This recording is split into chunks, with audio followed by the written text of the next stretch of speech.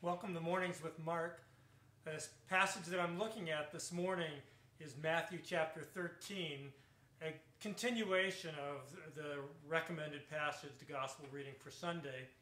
I mentioned yesterday the parable of the mustard seed and the parable of the woman who kneads the yeast into the flour.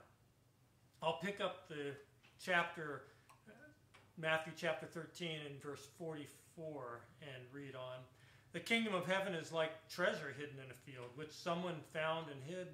Then in his joy he goes and sells all that he has and buys that field. Again, the kingdom of heaven is like a merchant in search of fine pearls. On finding one pearl of great value, he went and sold all that he had and bought it. Again, the kingdom of heaven is like a net that was thrown into the sea and caught fish of every kind. When it was full, they drew it ashore, sat down, and put the good into baskets, but threw out the bad. So it will be at the end of the age. The angels will come out and separate the evil from the righteous and throw them into the furnace of the fire, where there will be weeping and gnashing of teeth. What I've heard God saying to me today as I've reflected on this is to not grow weary in well-doing. It was just the word that I needed to hear this morning.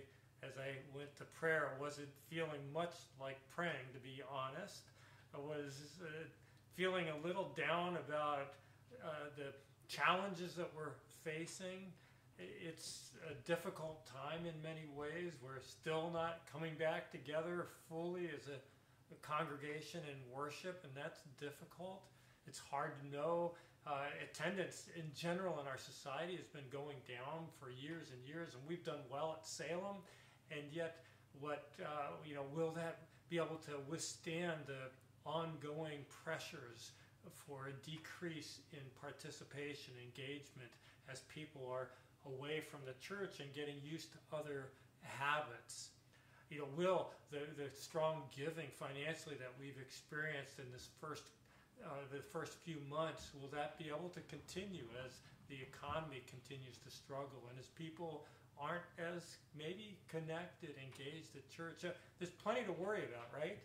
I'm not even, as I interact with people, able to know, am I actually reaching people, helping people hear God's word? Is it making a difference in their lives? So kind of continuing to do the work, the ministry, in whatever ways we can, and yet not able to see people and hear from people as much of whether it's making a difference. In the midst of that, I hear these parables that talk about a little seed that grows and it takes time to grow, about the yeast and it takes time for it to be kneaded in and to make the transformative difference. This pearl that it takes time for the person to go off and sell everything he has. It's risky to do that, and yet that's what he's got to do and hope when he comes back the pearl is still available, that treasure is still in the field. And then it ends with that parable that the end is coming, that the time of the angels coming and seeing what was good and righteous and what wasn't good and wasn't righteous, that the reality of what took place will be seen, and it makes a difference. Do not grow weary in well-doing, because the day will come when all will be apparent, when we'll be able to see that the actions we took, the words we spoke, the love we shared made a difference and will make an eternal difference. And so clearly God's saying to me, do not grow weary in well-doing. Do not lose heart. Keep on planting that seed, kneading the yeast into the yeast of God's word into the world. Keep on doing what God calls you to do and trust Him. I invite you to join me in not losing heart in the midst of the challenges you face, that we face. May we keep at this life of mission and love, of faith that God has called us to. Let's pray together. God, we again thank you for this day you have made.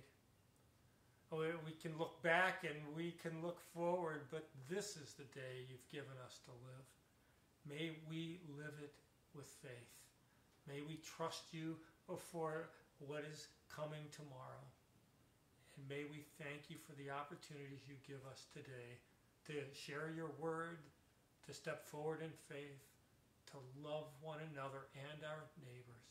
And by your grace, may your kingdom come and your will be done.